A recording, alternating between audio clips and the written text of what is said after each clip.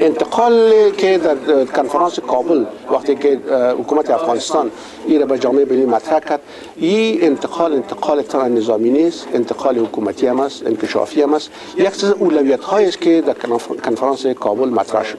در عین زمان در کنفرانس کابل گفته شد که انکشاف و به وجود آوردن ظرفیت ها در تمام قسمت های حکومت باید وجود بیاید.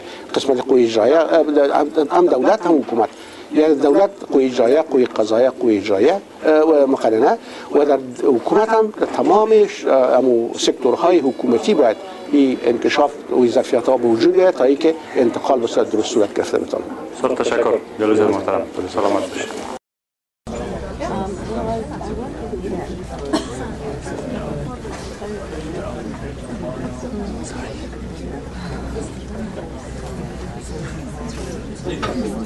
Be safe wherever it is located on the surface of this planet.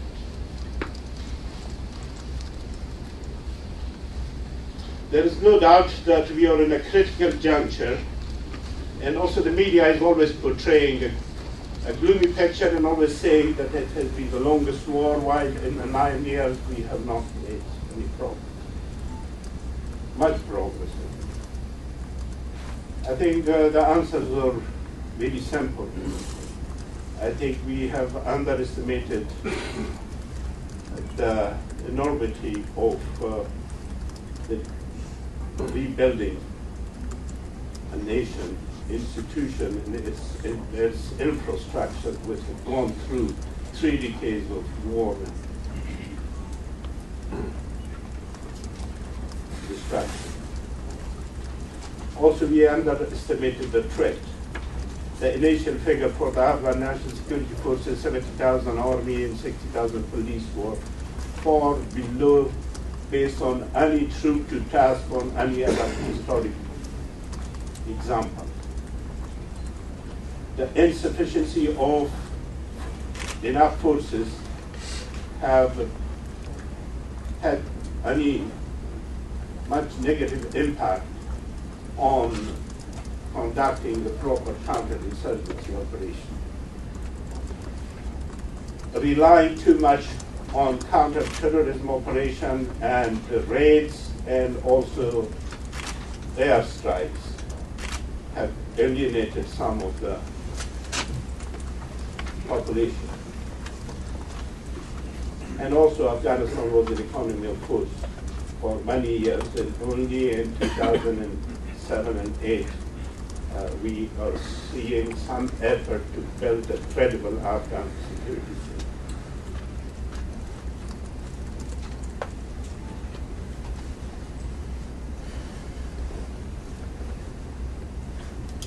And then I think there is also, we have to admit, there has been underperformances by us Afghan also, and also the implementation of the aid program with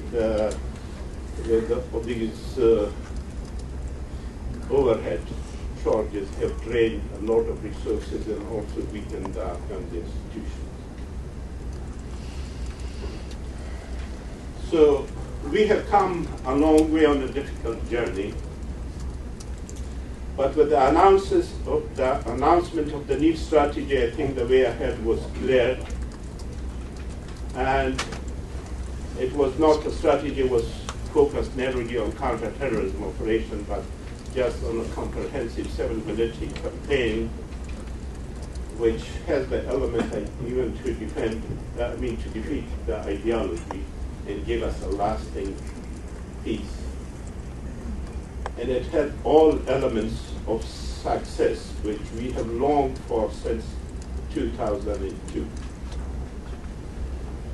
And based on that strategy, now our mission is unequivocal and clear: protect the Afghan population. We have all agreed explicitly that civilian casualties are unacceptable, and actually all effort has to be directed to assure the Afghan government authority and to reinforce the government legitimacy and its sovereignty. Based on that, to ensure the inevitability of our success and victory, we have all agreed to accelerate the growth of the Afghan National Security Forces, improve governance, rule of law, and economic development, strengthen our partnership with ISAF forces, Afghan-led operation, including detention operation and transfer of detention facility, and also proceed with full supported Afghan-led peace and reconciliation, and strive to achieve closer regional cooperation, and finally to optimize all elements of the Afghan national sovereignty. All these years, I think I have been saying that the only sustainable way to secure Afghanistan is to enable the Afghans themselves. For the Afghan success means to be able to defend the nation independently, with having ISAF, NATO, and the United States is an enduring strategic partner in support. And we do believe that the Afghan solution is cost effective, it is politically less complex, and it will save lives for our friends and allies. Now, very briefly, I will touch the security situation.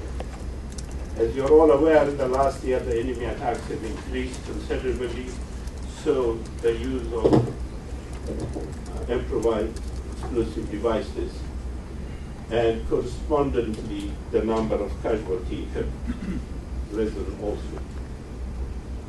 But some of it was because the ISAF and the Afghan National Security Forces were operating for the first time in some areas which they had never gone before. In the meantime, there was a high tempo of the operation for ISAF and Afghan National Security Forces.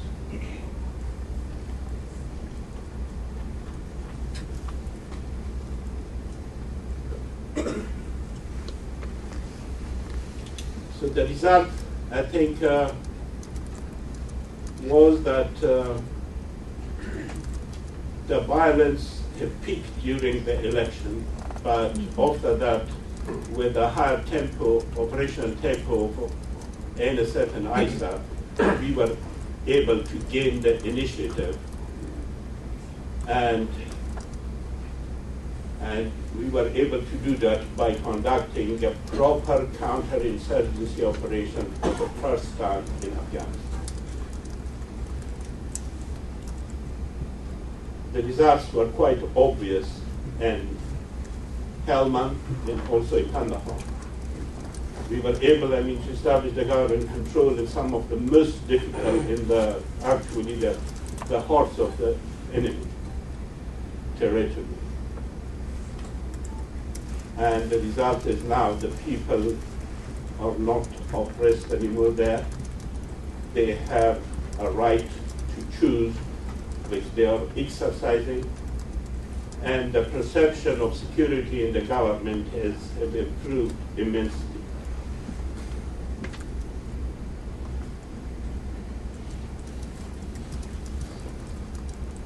And just to mention, I think there are really good indications that there is a change in the tides on our favor.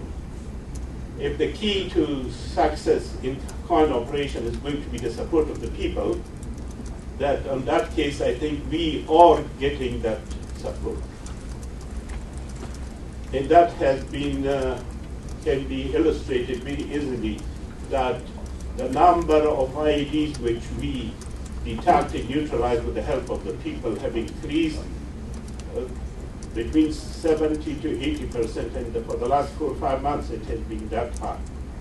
And also the number of the caches which have been identified with the help of the people and captured and destroyed If we compare 2009, the last 3 months, it was 163, and now for the last 3 months of 2010, it was over 1,000. And the recent statistics even have gone much higher. So and also I think what we have done during these operations, that we have focused our conventional forces on protecting the population and directed our special operation forces to keep the enemy off balance.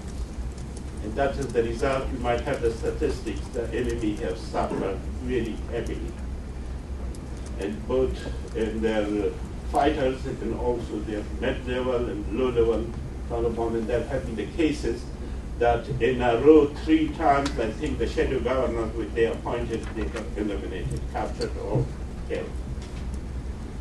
So there is improvement as far as the security situation is concerned, and we are hopeful that we have degraded their capability enough that, though I think some of us are predicting that the coming year will be very bloody and difficult, but I hope that will not be the case. The enemy is using more foreign fighters now than the Afghans, and a lot of these suicide attacks which have taken place recently, I think most of it has been the work of foreign fighters. And also that shows some sort of desperation on the part of the enemy, that in actual combat operation they have lost their confidence, and they are focusing to have these news-making sensational attacks with multiple suiciders combined with commandos' rate. If I go to the Afghan National Army, the Afghan Army continues to be a success story.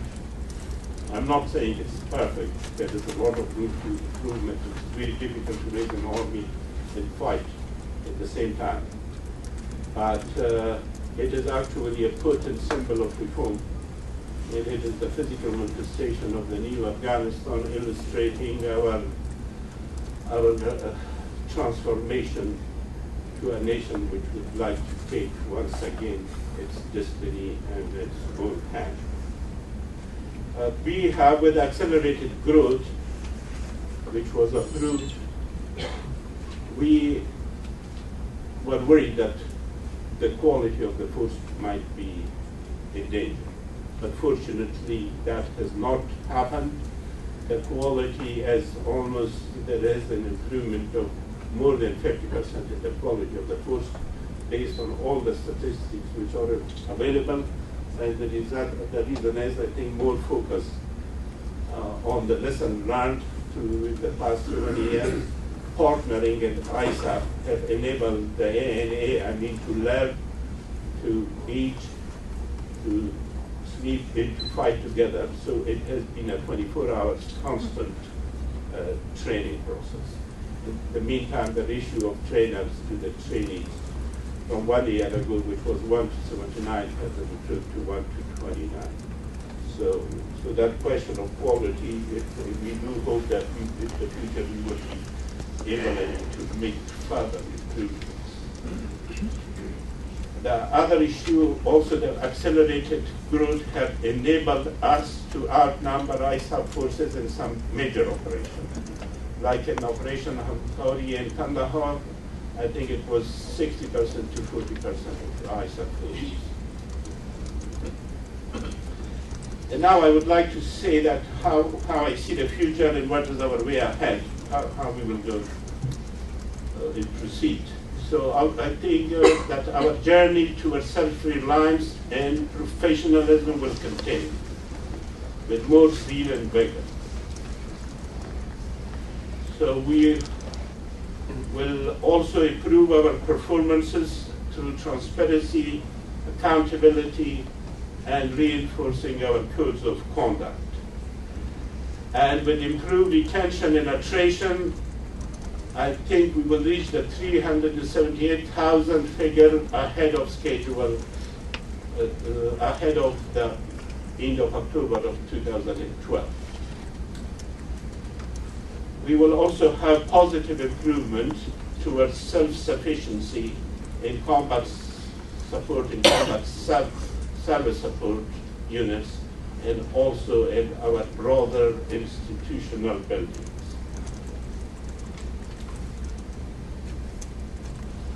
We will strive to lead more operations, and also what we will do that we will increase the proportionality of Afghan national security forces to the ISAF forces in some of the future operations. We will try to change the narrative of winning the war of perception, which has been negative all along. And as we become more capable to defend our territory, we do hope that our neighboring powers will come to the conclusion and they will accept the reality, and then we will be able to establish those mutually beneficial relations which we have sought since 2002. And with the help of our friends and allies, I think we will vigorously address the question of sanctuaries.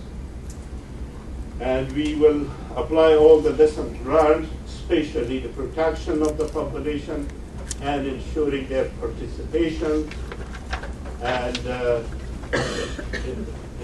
participation in the governance, the rule of law, security, and economic development.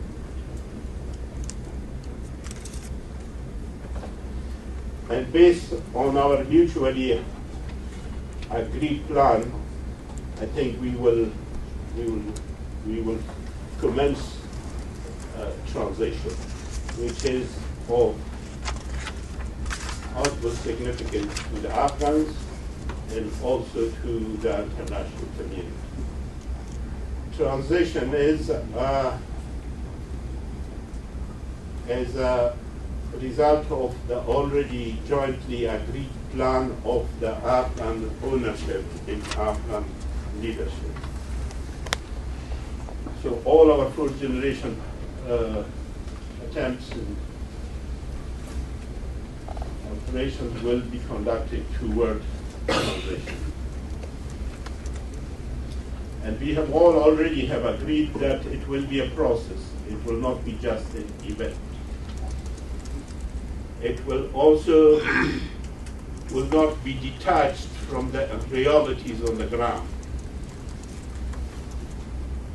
It will be also not a victim to the desire, to that hope which is stemming out for early results.